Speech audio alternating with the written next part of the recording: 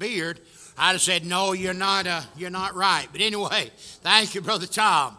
Let's take our Bibles and turn to Philippians chapter 3. I was planning on finishing this message last Sunday night, but alas, I did not make it. And so Brother Kevin filled in for me. I appreciate him doing that.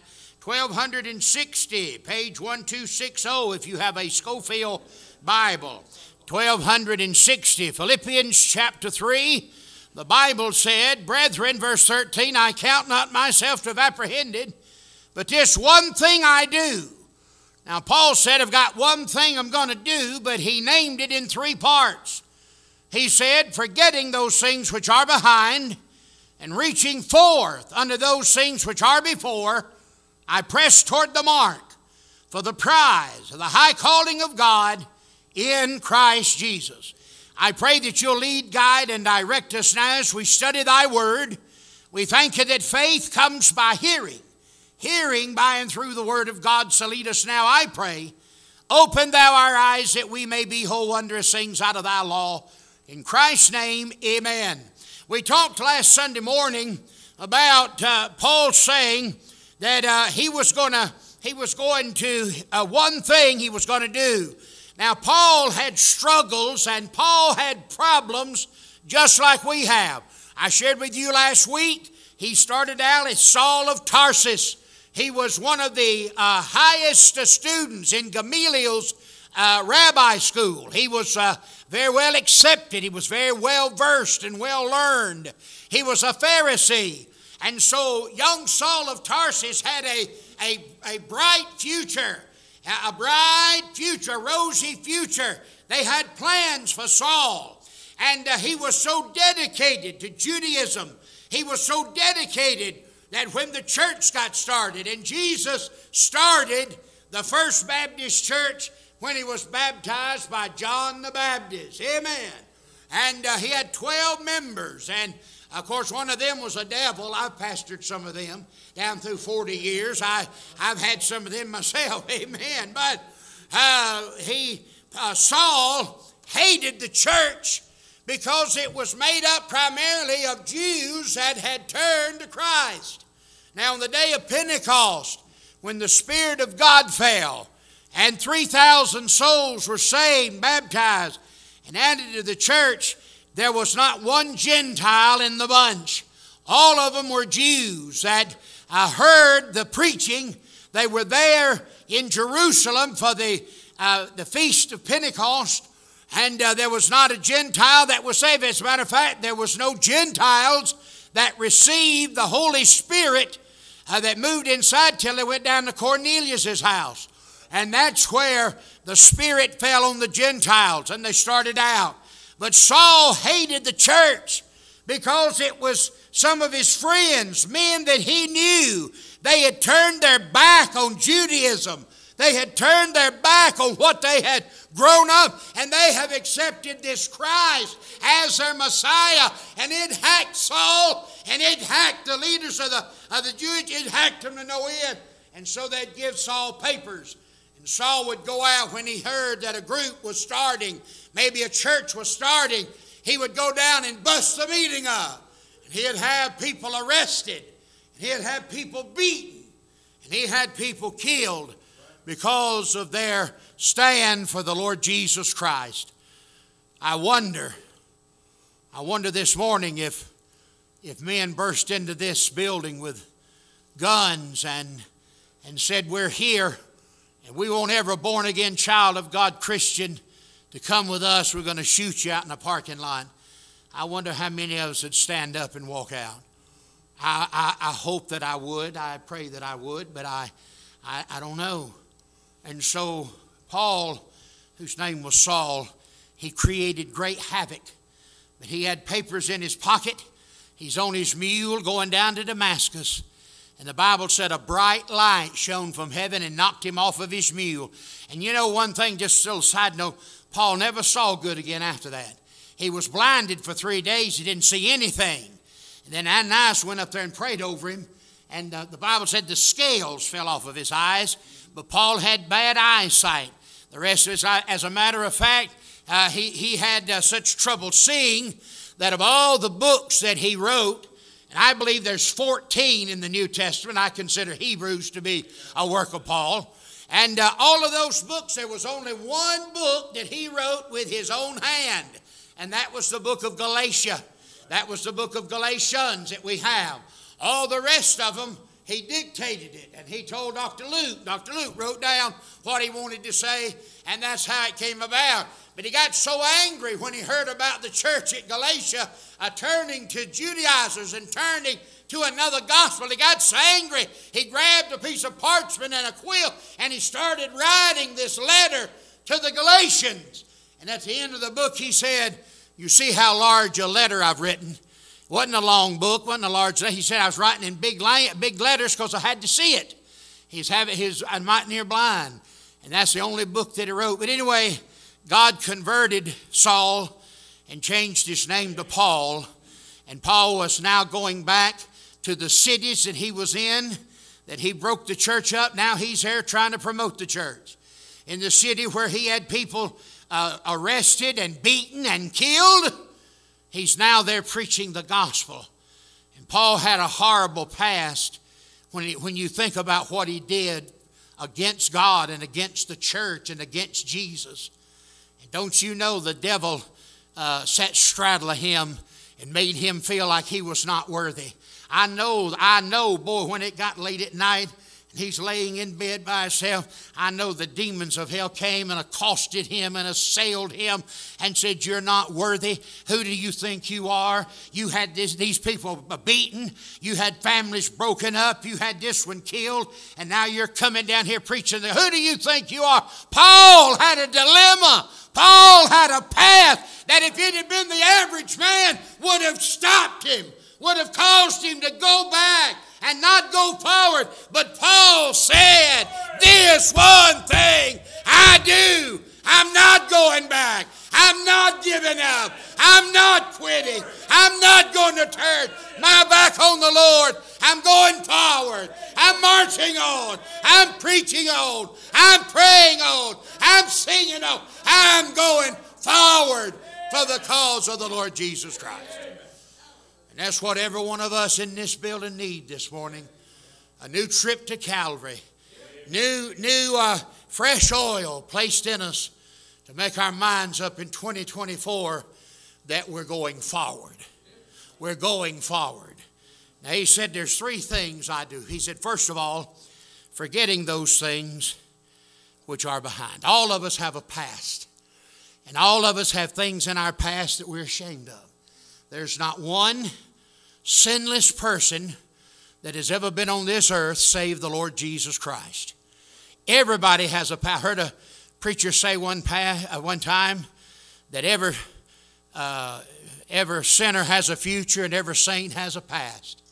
And all of us have got skeletons in the closet. All of us have bones that rattle in our past. That if it was brought up and shown on a screen here tonight, our sins would embarrass us to death. But listen to me. I'm glad when I came to Calvary. I'm glad when I accepted Christ as my Savior. All, A-double-L, all, every sin was washed away by the blood of the Lord Jesus Christ. And if He's not going to hold my sins against me, if He's not going to make me answer for my sins, then why, tell me why, should we worry and fret about something that God Almighty has not remembered against us? If we've asked Him to save us and to wash us clean, beloved, we can forget our past sins. We can forget what's behind us. God is not going to bring that up to us. He's not going to put it in front of us. It's behind us. It's behind us. It's behind us. And the only way you can see it is to turn around and look in the past. And I've got news for you. You won't find anything in the past that you need for today. The Bible said sufficient unto the day is the evil thereof. You're not going to go ahead looking in the past. You can't go forward looking behind you. You can't drive down the road as fast as you want to if your eyes are glued on the rearview mirror. You'll wind up running up a tree, running in a ditch, running over somebody or something. But we've got to forget our past. And then number 2, look what he said. He said, not only am I going to forget my past, forgetting those things which are behind. Number 2, and reaching, say the next word, reaching forth. Forth is the root where we get the word forward. He said, I'm not going to look in my past. I'm going to forget those things that are in my past. And he said, I'm going to reach forth. I'm going to reach forward. I'm not going to live in the past. I'm not going to look to the past. I'm going forward. I'm moving forward. I'm going ahead. Listen to me. God has got answered prayer, and God has got blessings, and God has got good things for you. But they're in front of you. They're not behind you. You got to look ahead. You got to look ahead. You got to reach ahead. It's ahead of you, not behind you. Turn in your Bibles real quick to Psalm 121. The psalmist said, I will lift up mine eyes unto the hills, from whence cometh my help. Where's your help coming from? From the hills. I will lift up mine eyes. Psalm 121, page 662, if you have a Schofield Bible. David said, I will lift up mine eyes unto the hills, from whence cometh my help. Beloved, if we're going to make it through 2024, we not only have to forget the past, but we have to reach forth unto those things which are before us. Now listen to me. You cannot reach forward unless you're facing forward. There's time. It's long overdue that some of you got in this altar and said, okay, God, my past hadn't been real good. I've started and quit and got messed up here and went over there. But I'm putting all of this under the blood of Jesus. And I'm starting today. I'm starting this moment. I'm starting right now. I'm going to receive the forgiveness you promised me. And I'm moving forward. I'm going to look ahead. I'm not going to live in my past. And when the devil brings my past up, I'm going to tell him to get behind me, Satan. Get behind me. I'm looking ahead. I'm moving forward. I'm not looking back. I'm not going back. I'm looking ahead to the blessings of God, to the battles that He'll help me win, to the victories He has for me to win. But it's all ahead. It's all ahead. It's all ahead. In God's name, cross over Jordan and take that is rightfully ours. Children of Israel have been slaves for 400 years. God led Moses, and he approached Pharaoh and finally got the Jews out of Egypt, and they're heading to the promised land. We know what a victory they won down at the Red Sea when God baptized Pharaoh and all the chariots of Egypt, killed every one of them, and they marched to the little place of Kadesh Barnea. Kadesh Barnea. Now, these Jews have been set free from slavery 400 years. Their parents and grandparents and great-grandparents had been slaves. But they're free men now. They're not under the Egyptian taskmasters. They have followed the Lord who was guiding Moses, and they saw a giant victory at the Red Sea. Who in the world could deny the power of God Almighty when the Red Sea parted and they walked across on dry ground? So they get down to Kadesh Barnea, and the promised land is just across Jordan on the other side. And so they got there, and Moses said, well, now we need to figure out where we're going to ford, where the shallow part is in the Jordan. We need to find out where the villages are, where the towns are, where we're going to attack first. We've got to lay things out. And none of them had ever been there. They'd all been slaves. They'd been born in slavery. And so Moses got a delegation of 12, one from each of the 12 tribes.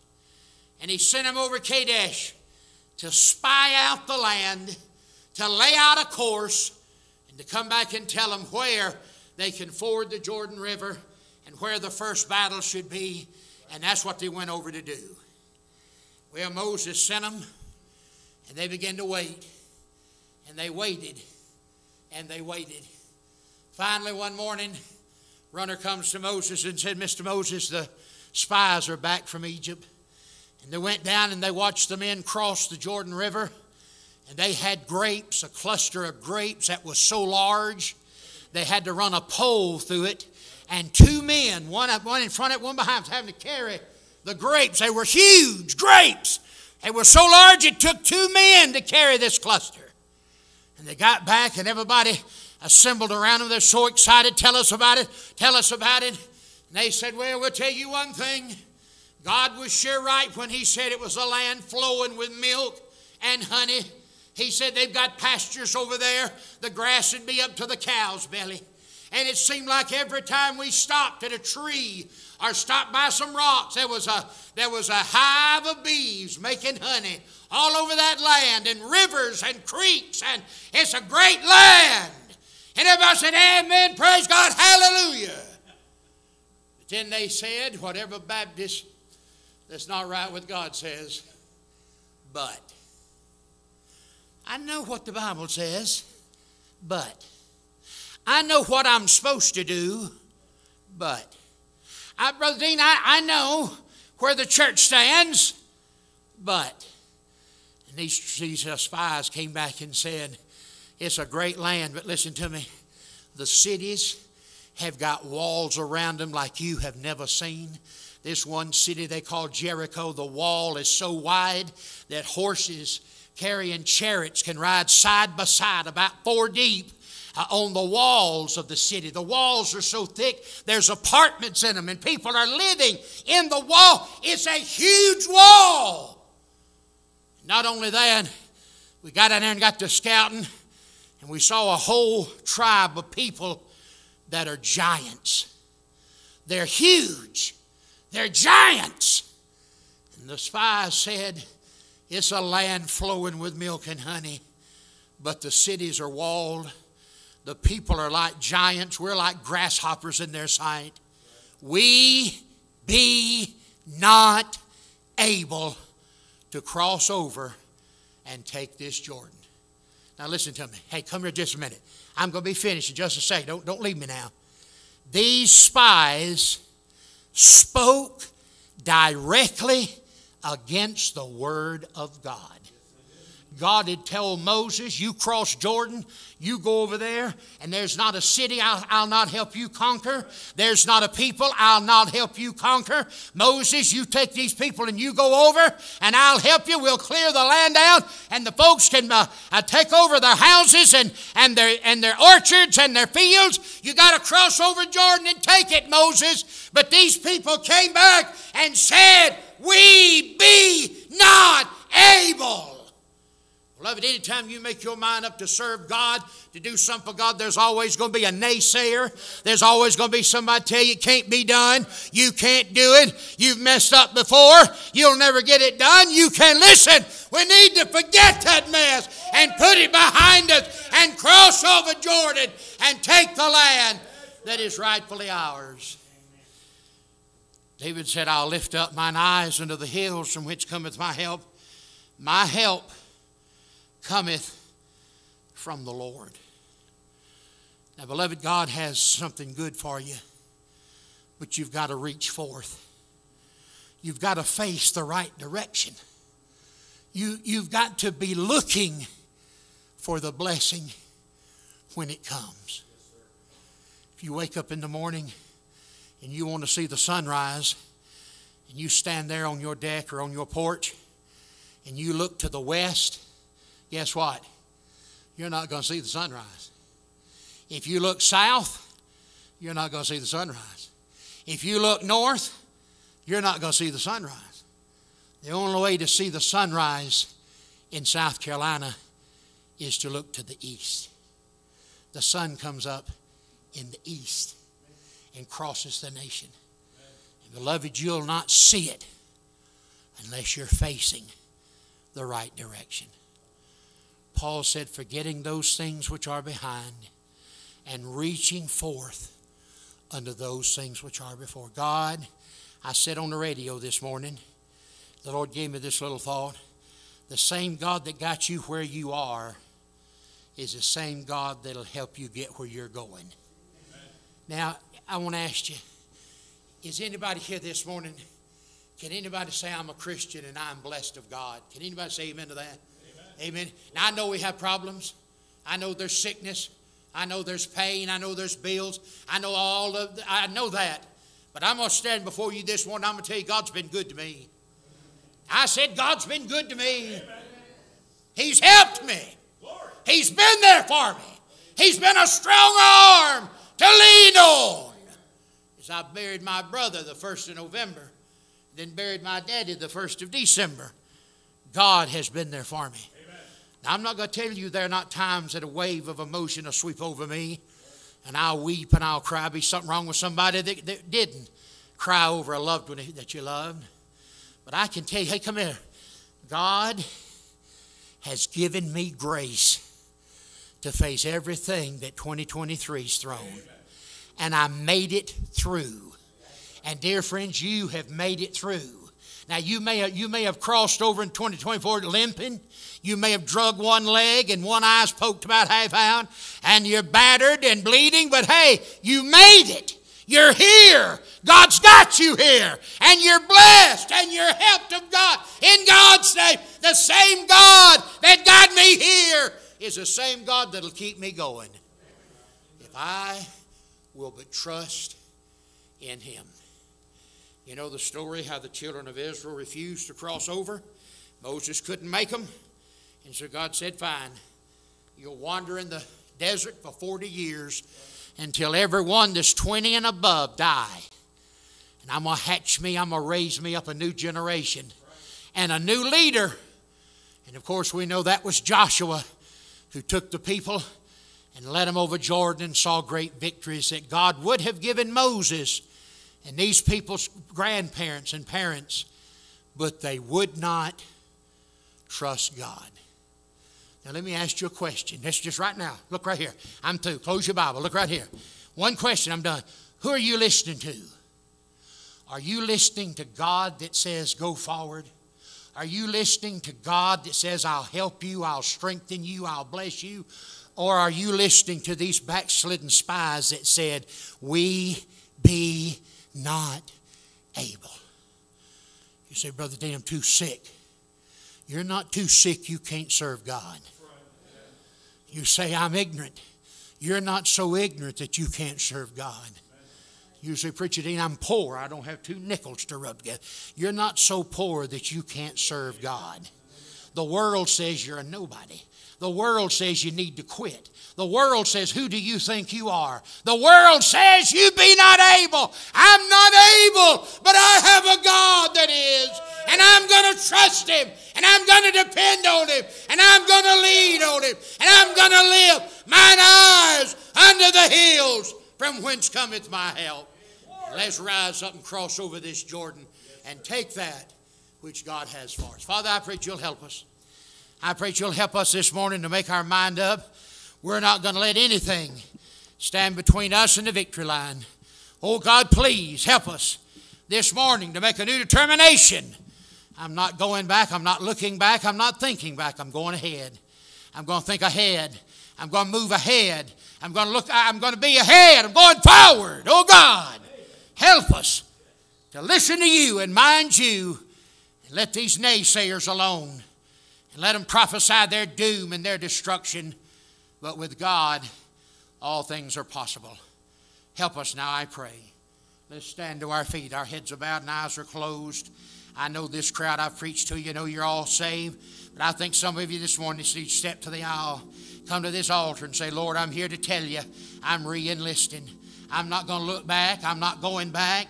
I made my mind up. I'm going forward for You. I'm going to trust You. I'm going to depend on You. I'm going to lean on You for victory. I'm coming to You, Lord. Here I am. Whatever I have, I give to you. Christians, step out and come. Let's talk to the Lord this morning. Let's rededicate, renew, and refresh that relationship we have with sweet Jesus. You mind the Spirit now as we tarry.